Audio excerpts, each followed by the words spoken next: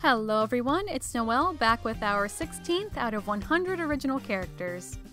Today's OC is Kai, who is an androgynous character done in watercolor pencil, who sports a cool deep skin tone and blue hair.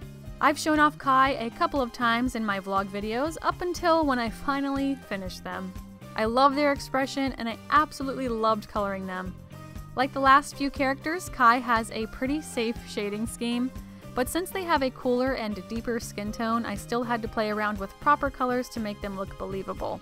I'm finding the more characters I do who have deeper skin tones, the more I really enjoy doing them. I didn't have trouble at all with Kai.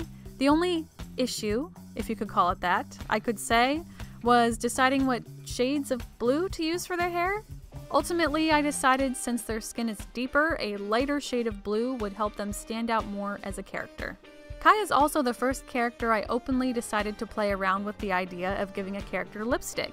It's really subtle, but I think it's something I'll definitely want to do more of in the future. I feel like I've been talking a lot lately about anime, and today is going to be no different. Today I want to talk about the first time I ever read manga.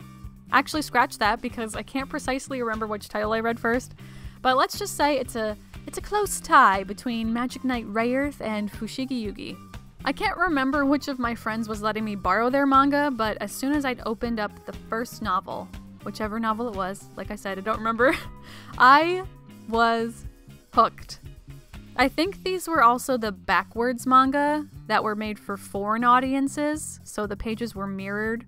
But eventually my friend did start getting the authentic format versions that were eventually being put out. Okay, I digress. Any chance I got during study halls or downtime in class, I would pull out one of my borrowed manga and devour the pages until I was done, handing it in to my friend at the end of the school day with the hopes and promise that they would let me borrow another. And they usually would, if they had the next volume, that is. Number 16 of 100 is finished. Thank you so much for watching. If you liked this video, please give it a thumbs up. And if you want to see more art-related content, I would totally appreciate if you would subscribe. And remember to draw what you love and love what you draw.